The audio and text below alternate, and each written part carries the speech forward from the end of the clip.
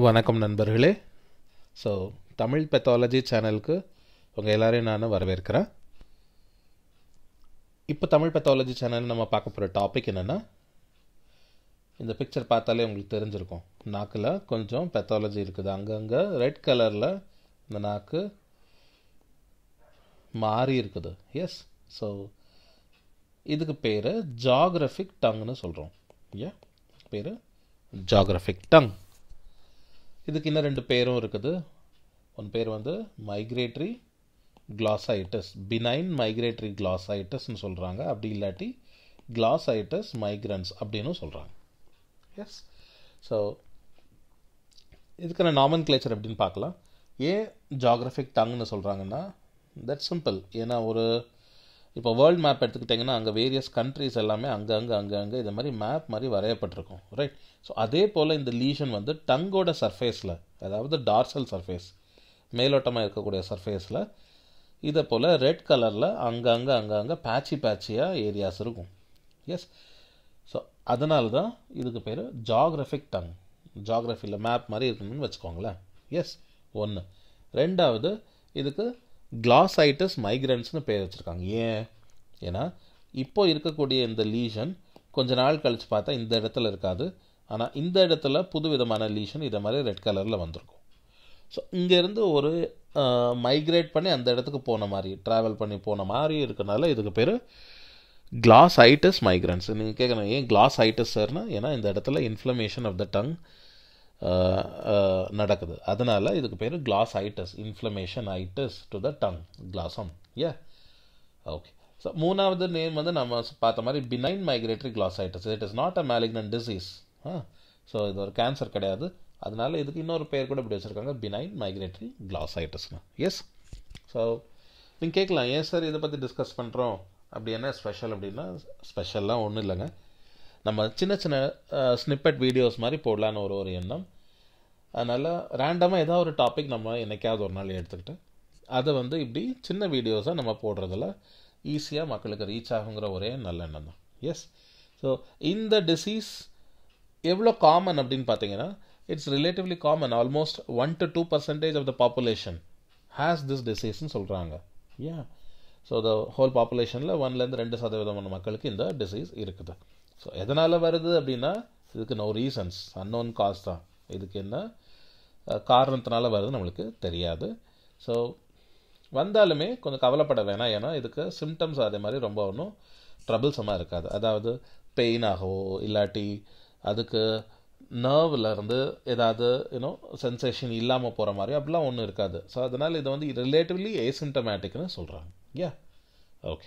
So யாருக்கு வரும் அப்படின்னு பார்த்தீங்கன்னா, குழந்தைங்களுக்கா பெரியவங்களுக்கான? யூஸ்வலாக பெரியவங்களுக்கு தான் இந்த டிசீஸ் வரும். குழந்தைங்களுக்கு வரலாம், அதுக்காண்டி வராதுன்னு சொல்ல முடியாது. பட் யூஸ்வலாக பெரியவங்களுக்கு தான் இந்த டிசீஸ் வருதுன்னு வச்சுக்கோங்க. S, okay. ஸோ டிசீஸ் வந்தாச்சு. வந்த உடனே கிளினிஷியனை போய் பார்க்குறாங்க. ஸோ கிளினிஷியன் இதை டிஸ்கிரைப் பண்ணுறாரு. எப்படி டிஸ்கிரைப் பண்ணுவாருன்னு பார்த்தீங்கன்னா, this person is having an erythematous or erythematous flat zones in the dorsum of the tongue அப்படின்னு சொல்கிறாங்க. ஸோ எதனால் இந்த erythematous lesions வருதுன்னா, யூஸ்வலாக பேத்தாலஜிக்கலாக நீங்கள் பார்த்தீங்கன்னா இதுக்கான ஆன்சர்ஸ் வந்து பின்னாடி கீழே கொடுக்கப்பட்டிருக்கும். அதாவது மைக்ரோஸ்கோப்பியில் அதுக்கான ஆன்சர்ஸ் வெளியில் தெளிவாக இருக்கும். ஸோ முதல்ல எரிதிமேட்டஸ் ஏன்னா இந்த இடத்துல நிறையா சேஞ்சஸ் நடக்குது. அதோட எபித்தீலியத்தில் வந்து நிறைய சேஞ்சஸ் நடக்குது.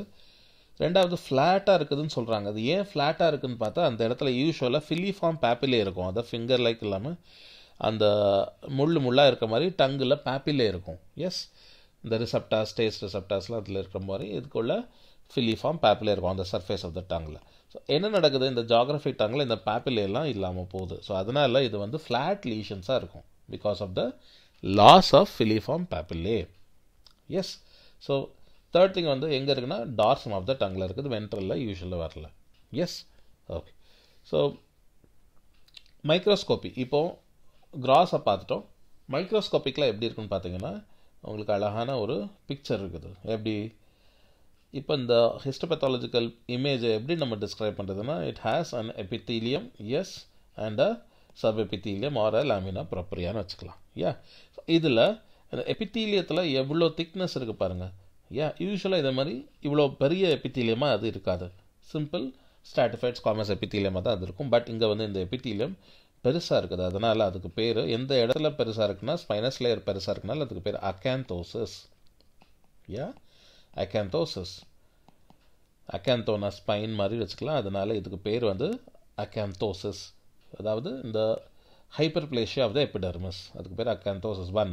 ரெண்டாவது, it has a regular elongation of the retipex, or downward elongation of the epidermis in a regular fashion. So அதுக்கு பேர் psoriasiform hyperplasia-ன்னு சொல்கிறாங்க. இதுக்கு பேர் என்ன? psoriasiform hyperplasia. ஏன் psoriasiform?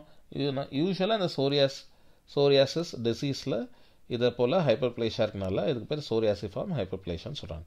நாட் only that, இந்த சர்ஃபேஸ் ஆஃப் த எபிடெர்மிஸில் எபித்தீலியத்தில் நீங்கள் பார்த்தீங்கன்னா இந்த ஸ்ட்ரேட்டம் கார்னியம் திக்கண்டாக இருக்கும். ஸோ அதுக்கு பேர் என்னென்னா ஹைப்பர் கெரட்டோசிஸ்.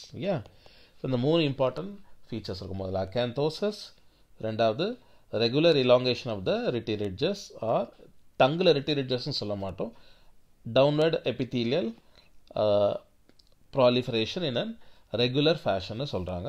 மூணாவது என்னென்னா சோரியாசிஃபார்ம் ஹைப்பர்பிளேஷியா, அது பேர் சோரியாசிஃபார்ம் ஹைப்பர்பிளேஷியா சொன்னோம். மூணாவது என்னென்னா ஹைப்பர் கெரட்டோசிஸ், அதாவது surface of the டங்கில் increase in keratin filaments.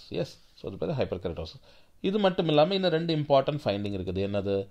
You can find lots of dots inside this. Blue கலரில் நிறைய டாட்ஸ் இருக்குது. இதெல்லாம் இன்ஃப்ளமேட்டரி செல்ஸ், யூஸ்வலாக பர்டிகுலராக நியூட்ரோஃபில்ஸ்னு சொல்கிறாங்க. ஸோ இந்த நியூட்ரோஃபில்ஸ் எபிடெர்மிஸ்குள்ளே இப்படி அசெண்ட் ஆகி போகிறனால இந்த சிம்டம்க்கு பேர் என்னென்னா, அவர் இந்த டெர்மட்டாலஜிக்கல் சைனுக்கு பேர் என்னன்னு கேட்டிங்கன்னா exocytosis. Exocytosis. எக்ஸோசைட்டோசிஸ்னா movement of any sell through the epidermis and getting eliminated from the stratum corneum. அது பேர் எக்ஸோசைட்டோசிஸ் சொல்கிறோம். ஸோ நியூட்ரோஃபில்ஸ் போகிறனால இது பேர் நியூட்ரோஃபிலிக் எக்ஸோசைட்டோசிஸ். போகிற நியூட்ரோஃபில் சும்மா இருக்குமா? நோ, அது போயிட்டு நேராக அந்த இடத்துல கலெக்ஷனாக கன்வெர்ட் ஆயிரும். ஸோ அதுக்கு பேர் ஆப்சஸ், மைக்ரோ ஆப்சஸஸ். ஏன்னா சின்னதாக ஆப்சஸ் மாதிரி இருக்கனால, கலெக்ஷன் ஆஃப் நியூட்ரோஃபில்ஸ் இருக்கனால இதுக்கு பேர் நியூட்ரோஃபிலிக் மைக்ரோ ஆப்சஸஸ். ஸோ இதெல்லாம் நம்மளுக்கு எபித்தீலியத்தில் காணப்படும். ஆனால் சப்எபித்தீலியமில் என்ன நடக்குது? இங்கேயுமே லாமினா ப்ரோப்ரியாவில் இன்ஃப்ளமேட்டரி இன்ஃபில்ட்ரேட்டும் மைல்டாக இருக்குதுன்னு சொல்கிறாங்க. எபித்தீலியம் அளவு இல்லாட்டினா கூட லாமினா ப்ரோப்ரியாலுமே கொஞ்சம் இன்ஃப்ளமேஷன் இருக்கப்படும். ஸோ இதுக்கு பேர் ஜியோகிராஃபிக் டங். ஸோ இதை ஓவர்வியூவாக பார்த்தீங்கன்னா, geographic tongue is otherwise even called as benign migratory glossitis or glossitis migrans. It affects 1 to 2% of the population. Adults are most commonly affected than children. கிளினிக்கலாக பார்த்தீங்கன்னா எரிதிமேட்டஸ் flat ஜோன்ஸாக இருக்கும் because of the loss of filiform பேப்பிலே. மைக்ரோஸ்கோபிக்கில் பார்த்தா சோரியாசிஃபார்ம் process, அகாந்தோசிஸ் காணப்படும், நியூட்ரோஃபிலிக் exocytosis காணப்படும், micro ஆப்சஸஸ், அதாவது collections of neutrophils in the top of the surface. Moreover லாமினாஸ் ப்ரோப்ரியால மைல்டாக inflammation கூட காணப்படும் சொல்கிறாங்க. ஸோ அதை விட இந்த டாப்பிக்கான ஜியோகிராஃபிக் டங் நிறைய பெறுகிறது. ஸோ சிம்பிளான டாபிக், சிம்பிளான ஸ்னிப்பட் வீடியோஸை நம்ம போடலாம். Keep supporting. Thank you so much.